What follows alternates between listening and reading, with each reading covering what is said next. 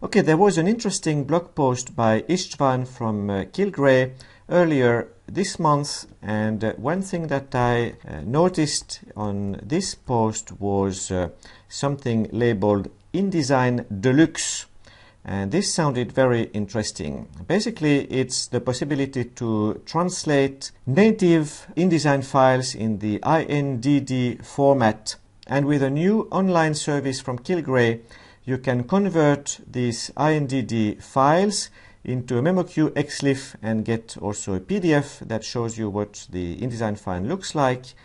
And once you're done translating this file in memoQ, you can upload the translated XLIFF and get the translated INDD back. So I decided to give this a try, and since I didn't have an INDD file, I managed to find one on my drive. So on C and users, public documents, SDL Trados, samples, and story collector for InDesign, I could find a file called sample.indd. So I created a special folder called InDesign Deluxe, and I copied that file to that folder. And in fact, I will rename it to sample InDesign so that I know it's my InDesign file. And now I will go back to my browser and I will go to a place called languageterminal.com, which is this new service created by Kilgray. I have created myself an account and I can log in to that account. And here there is an option called InDesign Import. I will select it, and I will add a new file to upload, and I will browse to my InDesign Deluxe folder, and here I have my INDD file, and I will open it. And now I can start uploading it. Okay, and now I will decide what kind of import it is. It's import InDesign into XLIFF, right? And the source language, I think it's English, so I will select it here. And I want to translate it into French. So I will select French here, and I will save.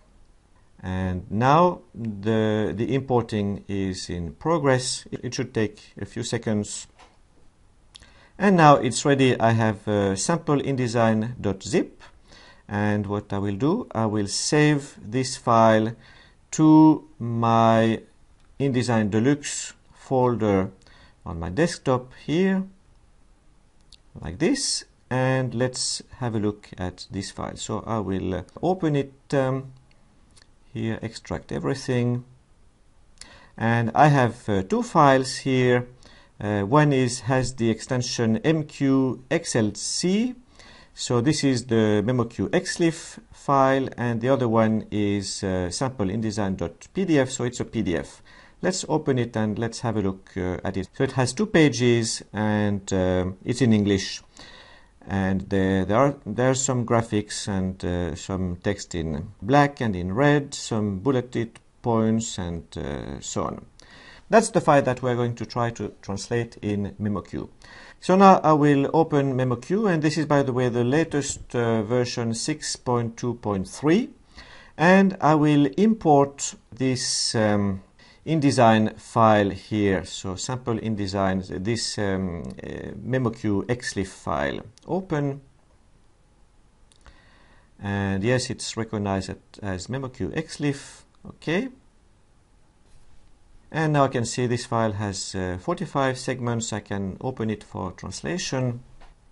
And here is what it looks like. And I will not translate it entirely, but only a few segments, and the rest I will use pseudo-translate to populate the remaining segments. So let's translate this first segment here like this, and now I will confirm it.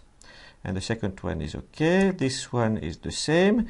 And now I will translate this one here like this. I will approve it. And what will be the next one? Let's see. I will try to translate this this one also. So these are these titles. And okay, I will approve it. And what else could I translate? Maybe this one here. I have a fuzzy match that I can use.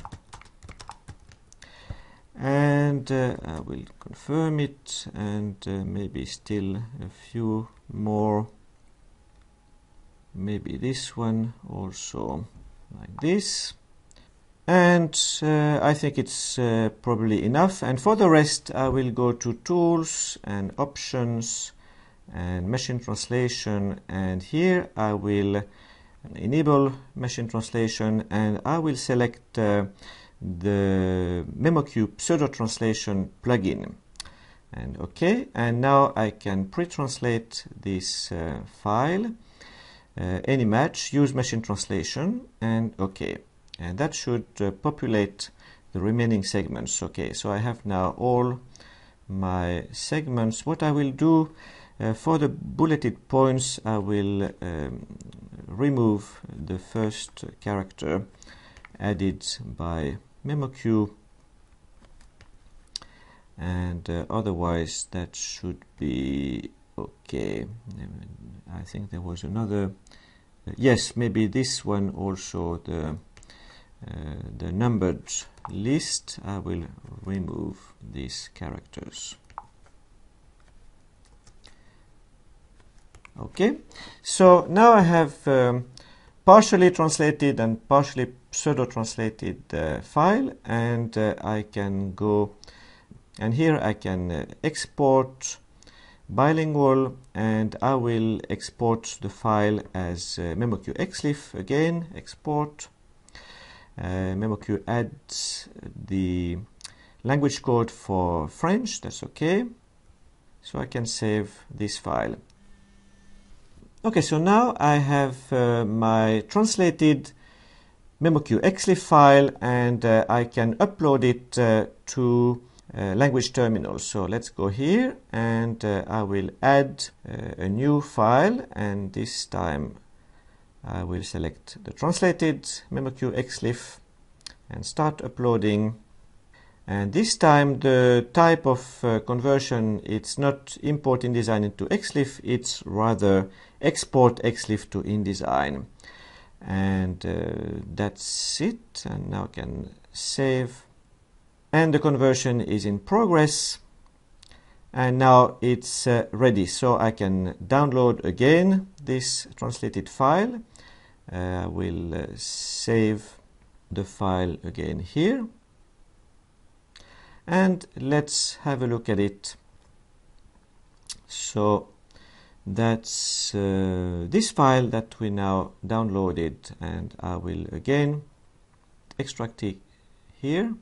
And I got here the PDF from the translated InDesign. So let's have a look at this file.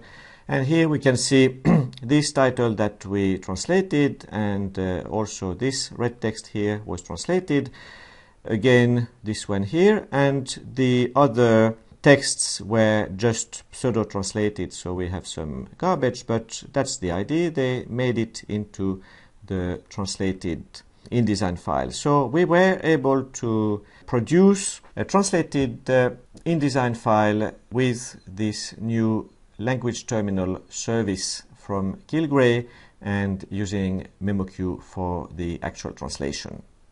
Thank you for watching. Do subscribe to my channel, and see you in the next video.